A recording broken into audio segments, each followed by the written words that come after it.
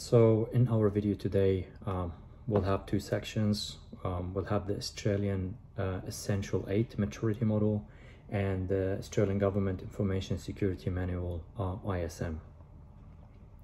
We'll discuss them both in brief, but in a way that will give you a good idea what they are and how you can utilize and use them in your organization.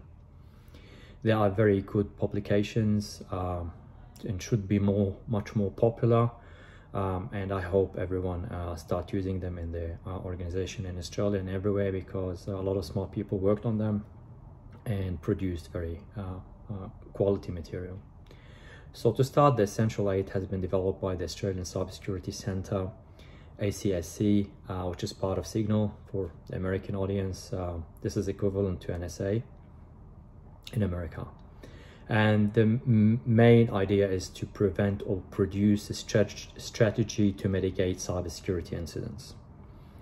The strategies to mitigate cybersecurity incidents and to put a priority mitigation list, strategy to assist organizations protect their systems against a range of adversaries.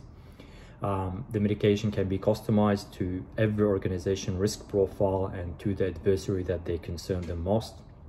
But to start somewhere, the Essential 8 was born is to make any organization that apply it not to be the lowest hanging fruit in any cyber attack.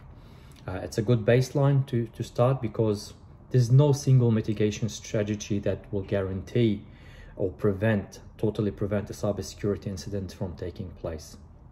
But at least you have a good baseline prevention mechanism applied in your environment.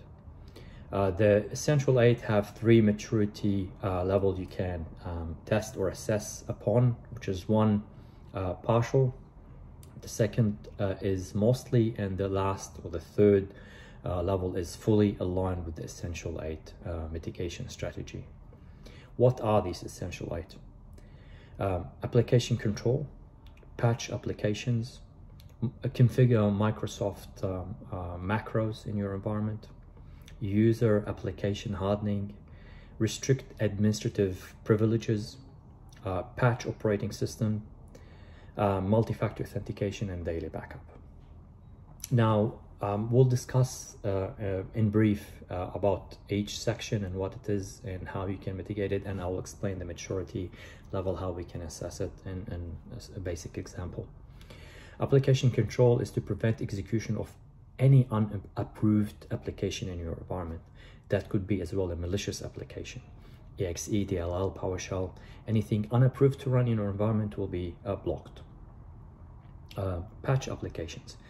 Web browsers, Microsoft Office, any application used should be patched whenever there's a patching for it in a short time frame.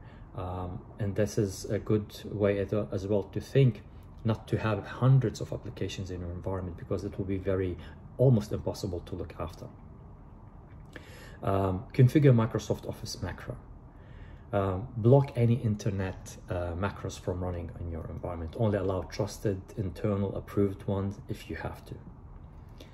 Restrict administrative privileges. If you have someone working as an administrator in your AD environment, they should not be allowed to browse the internet and use emails using this admin account. They should have another standard user.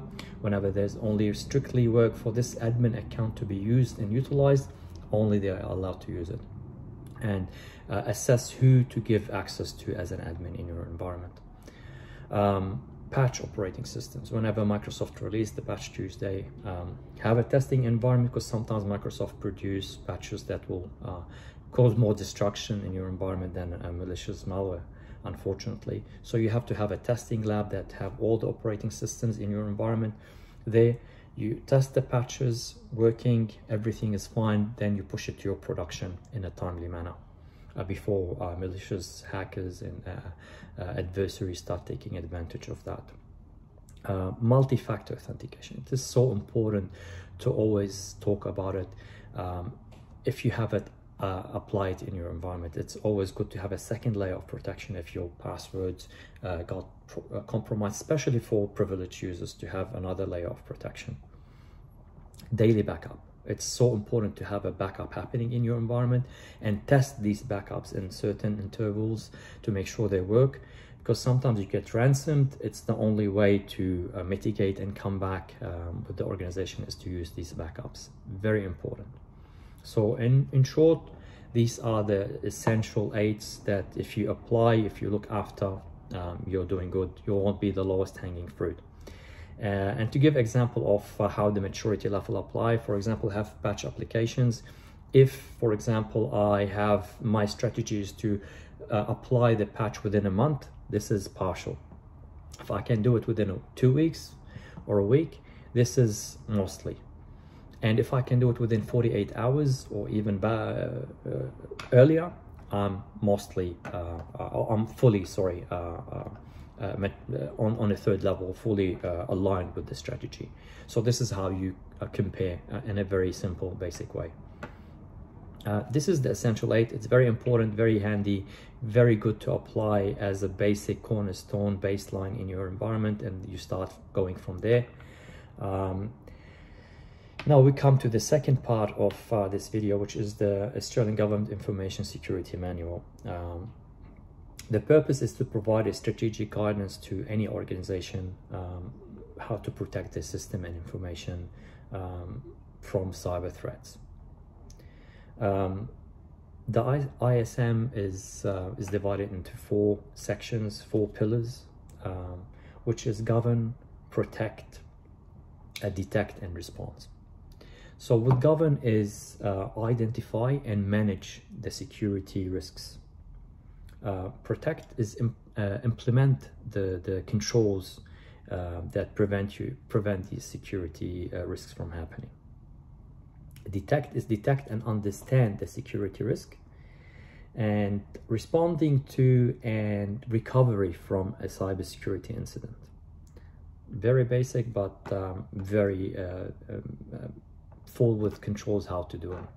And when you look at them, you can't but compare them to or see how similar they are to the NIST cybersecurity framework, which is identify, protect, detect, respond, and recover. This is not a bad thing. If you have something really good, base your strategy, base your publication around that, it's not a bad thing. With the Australian Cybersecurity or Information Security Manual, you have as well maturity modeling, which is incomplete, initial, developing, managing, and optimized. I won't go into in too much details with this one because it's really a large volume of publication, very important. I'll put all the links and all the things that you need in the description. If you're interested, go and check them out. Really good work. Technically, this is everything we wanted to discuss today, but I want to bring up something I've been reading about lately in a lot of cybersecurity discussions in communities about trusted AI and ML and how that will affect the cybersecurity work and take some work from cybersecurity analysts. And I see that far further from truth. And I will give that in one example about the latest supply chain attack that happened with the SolarWind and affected a lot of other organizations, mostly FireEye. And with everything in place with AIs and machine learning and a lot of sophisticated, complex detection in this environment with FireEye, it took one very smart analyst. He discovered that in his routine checks that one privileged user had added another phone number. And he contacted that user, asked him, did you do that? And said, I don't know what you're talking about. And that's how they discovered and they start investigating more. So it took that person with all the security fancy equipment they didn't discover. It took one smart, intelligent analyst to find out that and investigate further.